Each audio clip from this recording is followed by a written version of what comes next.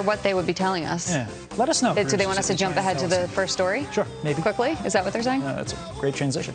Good morning. You're watching Fox and Friends First on this Thursday morning. I'm Todd Pyra. And I'm Jillian Mealy. So let's go ahead and begin here on the border. Fox News has learned the vice president will visit the Northern Triangle in June as images show cartels using TikTok to recruit American teens to smuggle migrants. And in just hours, President Biden will kick off a two-day virtual summit on climate change with world leaders. David Spunt joined us live from Washington with a very busy day ahead. David, good morning.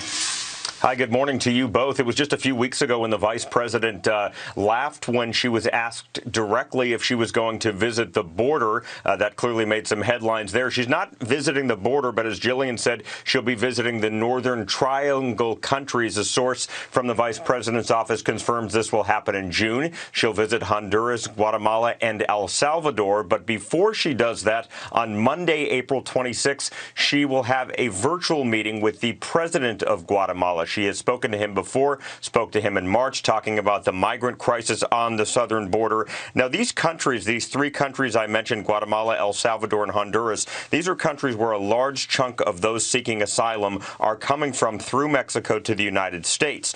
Fox News' Adam Shaw and Aisha Hasni are reporting that cartels on the southern border are targeting American teenagers through social media. These are American teenagers, specifically through the app TikTok, to encourage these teens to help smuggle people into the United States. In some cases, are paying $2 or $3 grand to do so.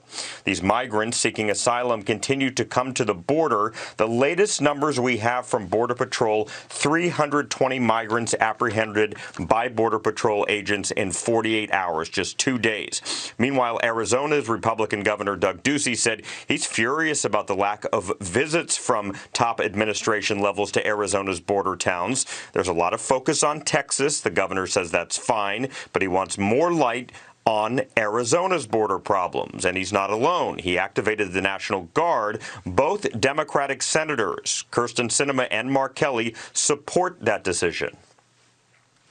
Not a single member of the administration has paid us a visit here in Yuma or any of Arizona's other border cities. President Biden, you should declare a national emergency. And switching gears in just a few hours, there will be a focus on climate change at the White House today and tomorrow. The president will join leaders to discuss climate change. A few notable names in attendance: Chinese President Xi Jinping and Russian President Vladimir Putin. A minded person believes that cops, many of whom are racial minorities, get up every day and go to work hoping for the opportunity to be able to hurt someone, including but not limited to people of color. That's nonsense. But the wokeristas, they really believe that. They really do hate cops just because they're cops. Violent crime has surged in major cities from Minneapolis to New York, where politicians have caved to protesters and pushed to defund police.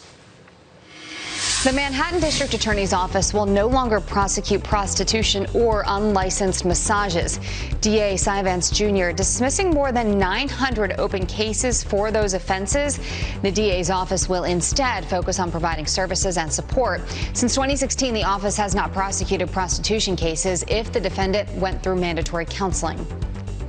The Virginia Department of Education is exploring a plan to end advanced diplomas. In a virtual meeting, the director of the Education Office said it was, quote, about how and where graduation requirements can operate as a lever for equality. The majority of advanced diploma earners were Asian and white students. That's according to the Department of Education. The proposed plan is looking to make sure students are ready for either college or the workforce. And the DOJ's investigation into the Minneapolis Police Department. Gianno, good to see you. Thanks for being here.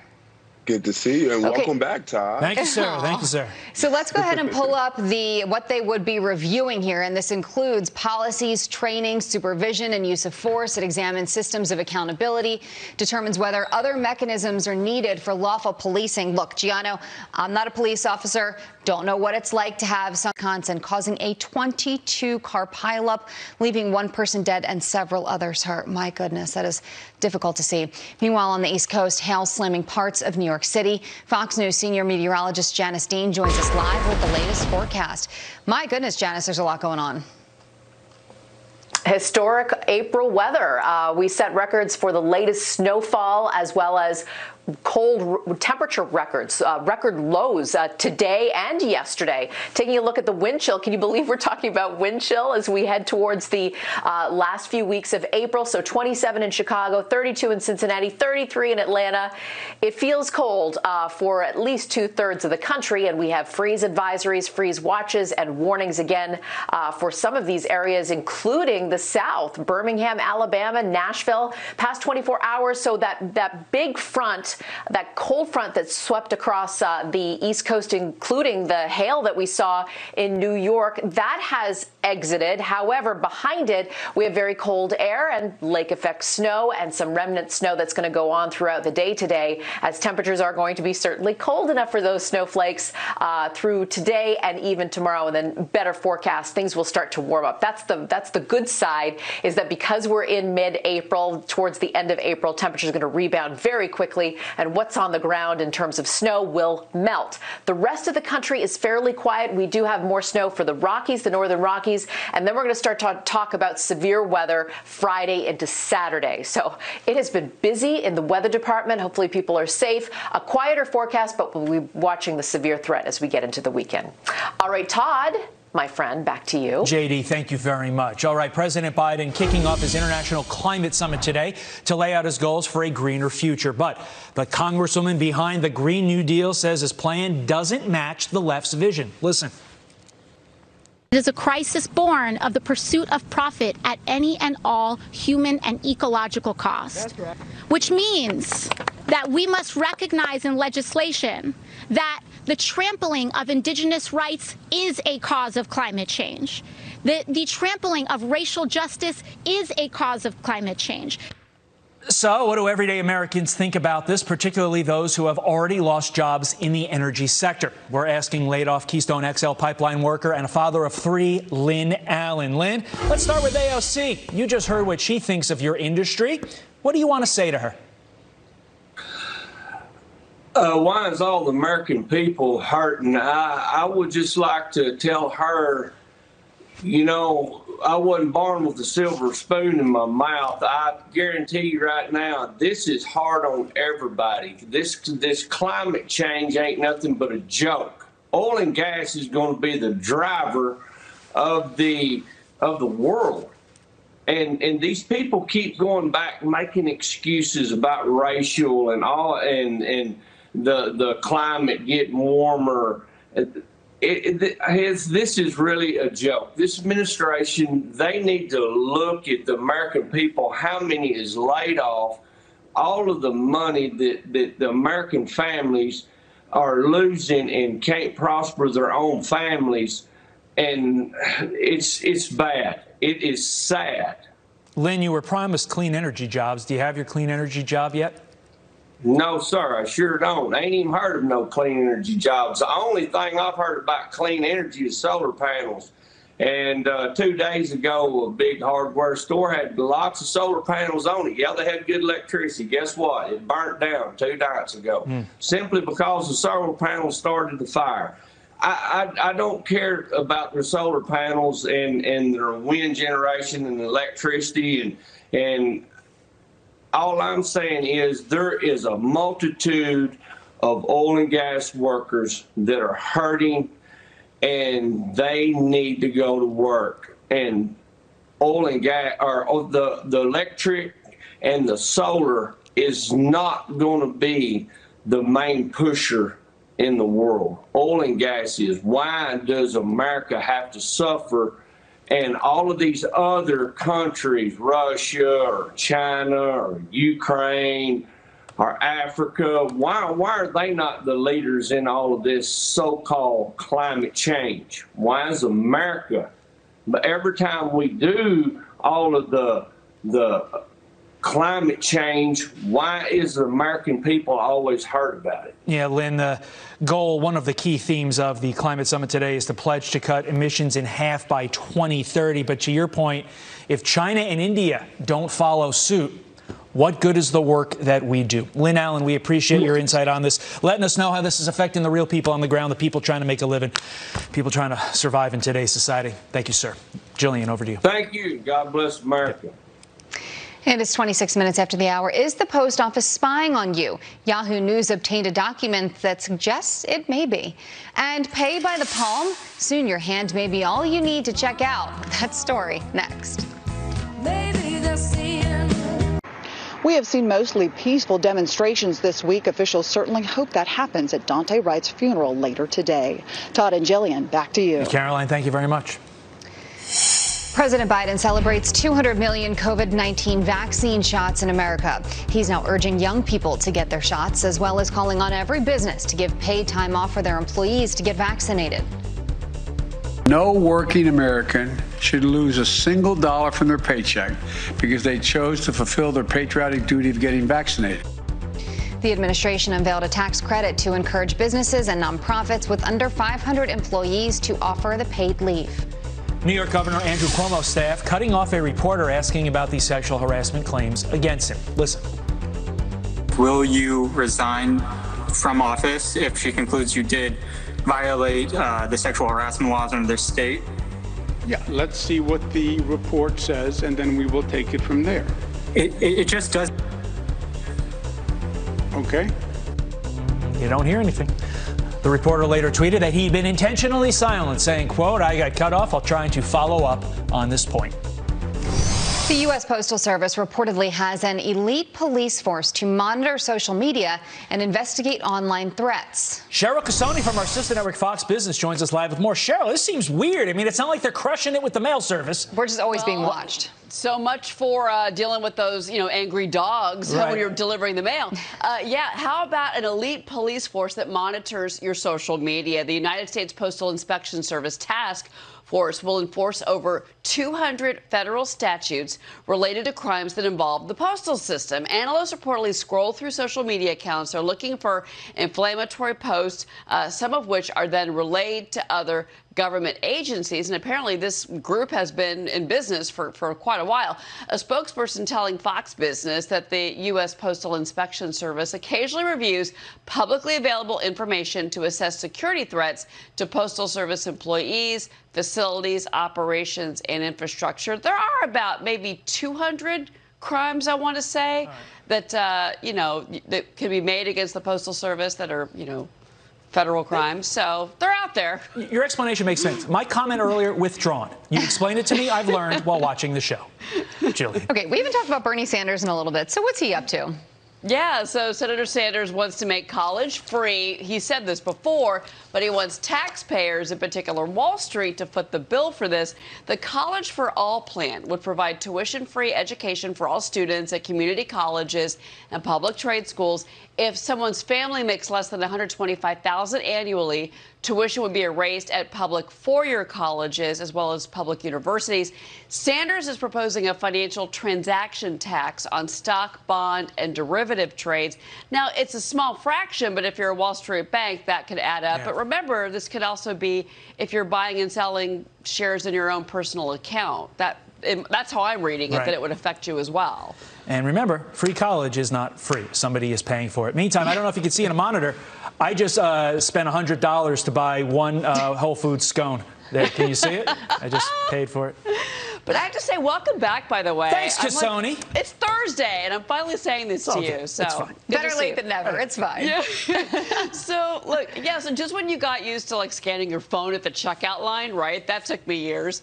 Amazon is launching palm screening technology at a Seattle Whole Foods. They're going to test it here. It's called Amazon One. So customers would scan their palm, connect it to their credit card. Then every time you check out after that, you just use your palm. Experts are worried this is going to be another security risk for Americans. I don't know about you, if you guys have tried palm scanning before, but my doctor's office has it, and it never works. Yeah, I find it so frustrating. I've never even used my phone to check out, so I'm way behind the times. Cheryl, thank you. Thanks, Casoni. You bet. Still ahead, our own Will Kane talks to sheriffs on the border. He joins us live with his first-hand look next. And from our friends at Fox Bet, download the Fox Bet. Arizona Governor Doug Ducey issued an emergency declaration over the border crisis. Fox and Friends weekend co-host Will Kane went there to get a first-hand look, and he spoke to a panel of sheriffs from around the country. Will joins us live from Addison, Texas, with more on what he saw. I saw you tweeting some of these images, and some of them, I mean, pretty intense from when you went along with them and saw things firsthand. firsthand. You know, Jillian, I've been to the border twice now, which is 2 more times than the Vice President of the United States has been to the border, and you need to be there to see what is happening. It's absolutely fascinating. An eye-opening look at this crisis we hear so much about from 30,000 feet. I got to get on the ground, see it, go on a nighttime raid, and really see this group of sheriffs from New Mexico, from Maryland, Virginia, from Nevada, and all the way from Massachusetts. You know, we brought this group together because we as sheriffs, the people expect us to do something. Sheriff, how far are we from the Mexican border right now? So we're between about 70 and 80 miles right now from the Mexican border. We are well within the United States border. What they'll do is they'll come walking through the desert, and then they'll wait here. And then the scouts, which you see in these mountains, will tell the vehicle it's clear to come pick them up. Now, we've always been a traffic area, but we've seen a tremendous spike since January 20th. This is all them. Look at them just throwing. This is very fresh too, because I come out here often. So they'll wear these carpet shoes because they will mask the sound, and we can't track them in the sand. This is the camouflage you're talking about. And it's almost like they have a border crossing kit. All these bags, this is your typical backpack here, like this one, standard issue backpack. Sleeping bags, jugs, clothes. They can carry far more value of drugs in these backpacks, between fentanyl pills and methamphetamines. In the year 2020, New Mexico seized about 18,000 fentanyl pills. Year to date this year, we've seized over 90,000 pills. We have experienced an all-time high of overdoses in Wycomico County, Maryland. Between 2007 and 2017, Massachusetts had the highest influx of illegal immigrants into our communities in Massachusetts. It's often been said every county is a border county. Start with Virginia having arrests of cartel members, MS-13 gang members. I was with Sheriff Daniels last night. We're sitting here in Cochise County, and this is Sheriff Daniels County, and he told me the numbers have increased tenfold from over a year ago. Right. You're all nodding along. You've all experienced something similar? The Cochise County Sheriff's Office has a virtual system camera system. Or 24 hours a day, 7 days a week. As we sit here, there's a group not far from us, about 13, coming right on our backside that we're working on right now. So, that you've already caught on camera. You can see them making their way through the mountains as we talk. Yeah, we saw them come in the country illegally, and now our team and Border Patrol are working to get them right now. This is a very active highway. It wasn't that way before. But it's before the administration canceled all. We just saw. You saw cartel smuggling. What can be done to solve this problem? It starts with the President of the United States. He needs to prioritize this border, all our borders, and there's consequences for breaking our laws. There is a rule of law in this country. We are a country of immigrants. We all welcome immigration. We all do. We've all been beneficiaries of immigrants in our community, but legal immigrants. My parents did it right. We came here legally, but we need to fix the border crisis that we have. Because we're the county sheriff. When the feds fail, when the states fail, we're not going to fail our citizens because we're in church with them. We're at the supermarket with them. We live right next door to them. The people in D.C. or the capitals of our state don't care. We have to.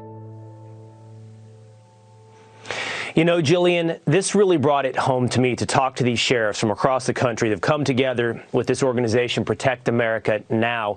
This is a quality of life. They're tasked. Over and over again talk about, and I'm curious how much they did on this as well, that, you know, once the drugs come into our country illegally, they don't stop at the border. So this is something that affects every town and every state in our country, besides just those along the border. Will, thank you very much for joining us. I think you would agree with that, though. Okay, let's go ahead and go to this break right now. What they would be telling us. Yeah, let us know. Do they want us to jump ahead to the first story? Sure, maybe. Quickly? Is that what they're saying? That's a great transition.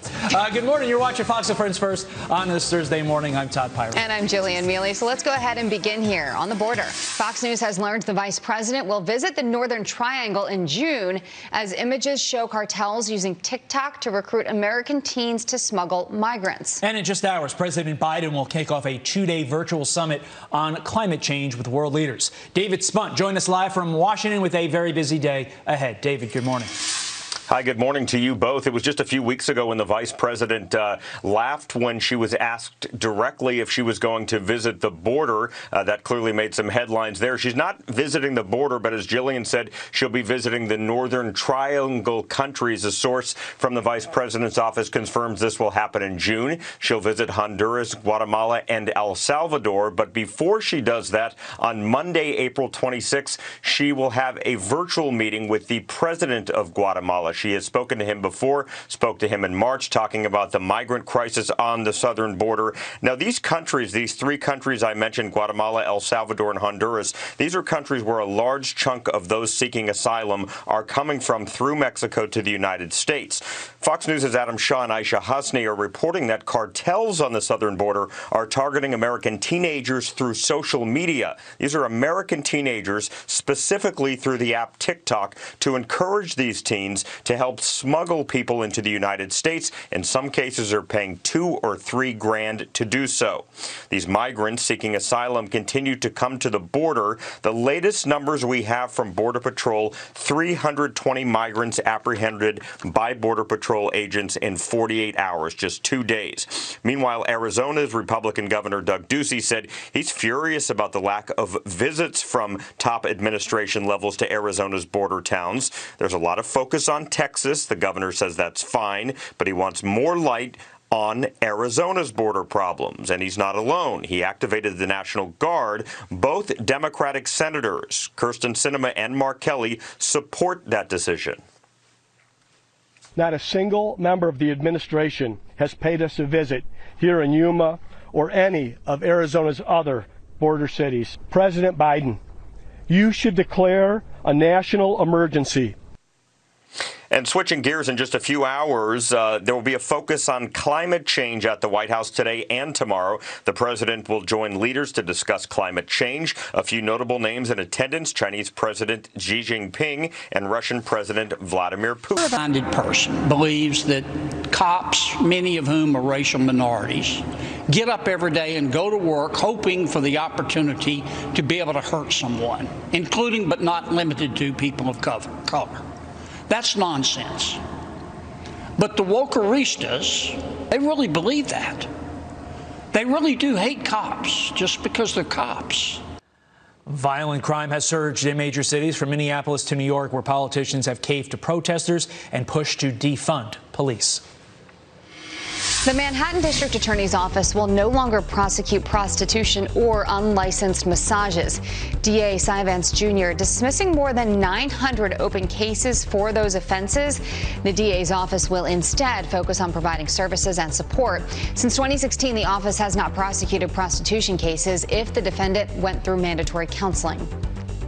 The Virginia Department of Education is exploring a plan to end advanced diplomas. In a virtual meeting, the director of the Education Office said it was, quote, about how and where graduation requirements can operate as a lever for equality.